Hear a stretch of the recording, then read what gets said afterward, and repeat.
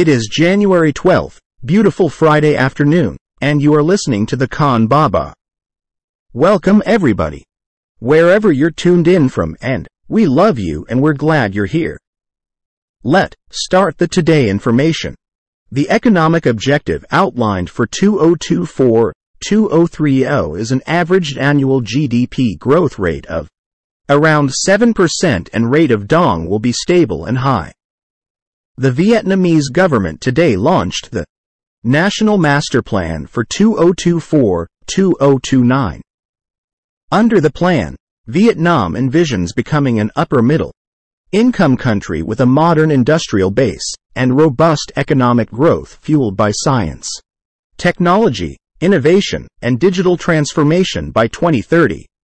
The plan emphasizes the need for an efficient, integrated, and sustainable spatial organization model for national development, including the establishment of dynamic zones, economic corridors, and growth poles, supported by modern and interconnected infrastructure. It also emphasizes the importance of promoting economic balance and enhancing the resilience of the economy. The economic objectives outlined in the plan include aiming for an average annual GDP growth rate of around 7% from 2024 to 2030. By 2030, the target is for Vietnam to achieve a GDP per capita of approximately $7,500 at current prices. Vietnam is set to become a developed country with a high-income economy by 2030, characterized by a just, democratic, and civilized society, and supported by modern and comprehensive infrastructure. Emphasizes the development of smart urban systems that are modern, environmentally friendly, and culturally rich.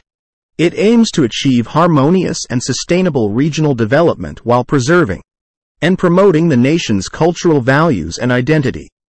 In addition, the National Master Plan places a strong emphasis on environmental sustainability, striving for a good quality environment, and fostering a society that harmoniously coexists with nature.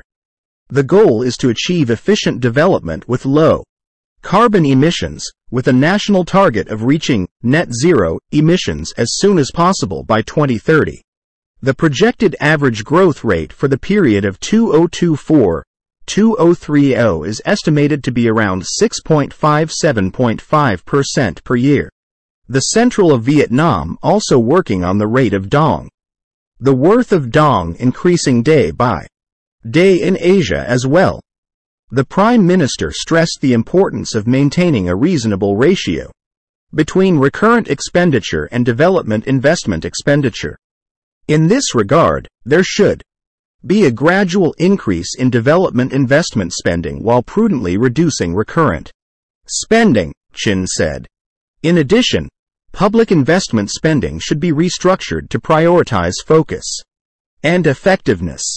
This includes improving the efficiency and effectiveness of public investment, allocation and disbursement. Thank you and take care.